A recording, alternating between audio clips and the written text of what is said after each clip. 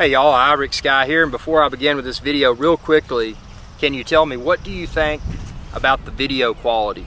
Testing different camera equipment, trying to find what works best for me in the field. What do you think about the video quality? What do you think about the audio quality? Granted, there is some wind that just picked up, but what do you think about it?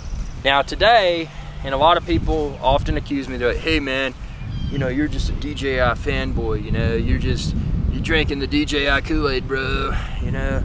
Well, honestly, the Phantom is, without a doubt, my favorite drone on the market today. And I can say that because I've enjoyed Phantom 1, Phantom 2, Phantom 2 Vision Plus, Phantom 3 Professional, and now the Phantom 4.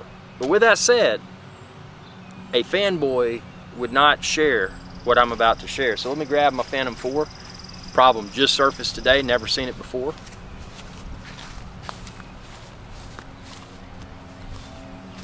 I've let it cool off for a little bit, so I'm curious to see if the problem's still going to persist.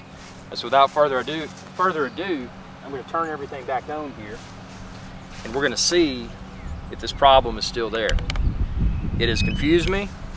I hope that it's just a software glitch, because I don't want to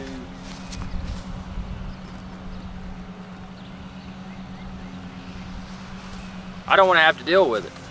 But whatever happens, happens, and that's always been the theme with my videos. So if you haven't subscribed yet, be sure to subscribe. YouTube.com/IrixGuy. And a lot of people appreciate the format. Some people are like, hey man, you need to edit, man. That video is just too long, bro.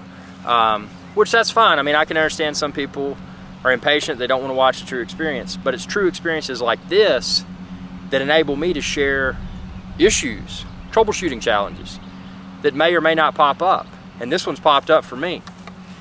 So I want to see, when I go back into the app, if I'm still getting this battery issue. Because I'm actually, you know, something like this, when I see hardware, what suggests maybe a possible hardware issue, that kind of stuff irritates me. Because there's a difference between troubleshooting software issues. You know, you've seen a lot of my IMU calibration videos for Phantom 3 Pro, Phantom 4, but when you're dealing with hardware, knowing that you have not neglected that hardware in any way, I haven't stored it in a hot environment, I've properly charged the battery with the DJI battery charger only. I haven't abused it. It hasn't crashed. And then you see something like that pop up. But you know what's funny? The video before this is where I encountered that bad battery issue. The message that I popped up that was showing the bad battery cell or whatever verbiage it used. But now I'm just seeing safe to fly GPS. Now because of my previous flight, and by the way, that was with a different camera and a different lens, so I want you to watch that and tell me what you think about the video quality between the two cameras. But we've got 53% battery remaining, so let's take this thing up and see how it performs, and see if I get that. Let's see, I'm going to hit record. It's recording. See if I get that battery issue after flying for a while. 53% battery.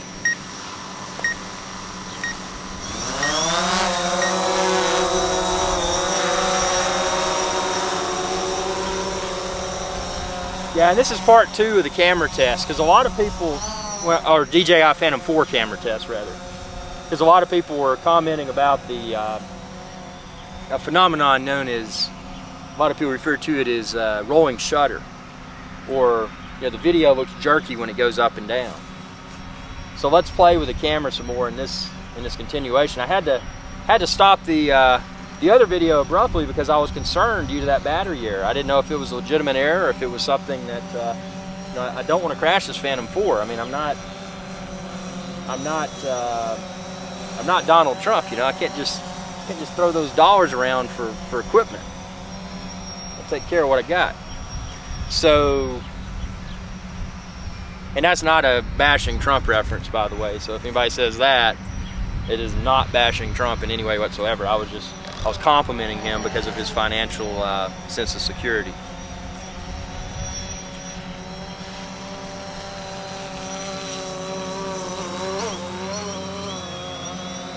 Okay, so we're going to do some rapid and low here.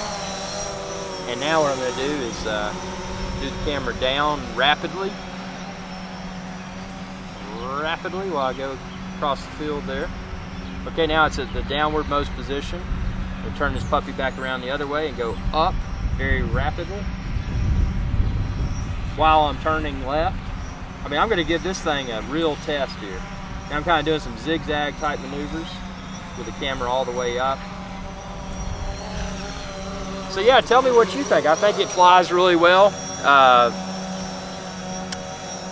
Let's see how the tearing on the up and down goes. And again, if you didn't watch my previous video already, I'm at 50 gimbal wheel speed. You don't know how to set your gimbal wheel speed? Check out my 400orbelow.com website blog. I've got a DJI Phantom 4 gimbal wheel speed tutorial video. Thanks for watching. Be sure to subscribe. youtube.com/IRIXGuy. Y'all have a good day. Hey y'all, IRIXGuy here. I wanted to take a moment to thank you for watching this video. If you enjoyed this video, please subscribe to my channel. I'm an independent channel, and it's viewers like you that help me to continue to grow. I appreciate your viewership, and y'all have a good day.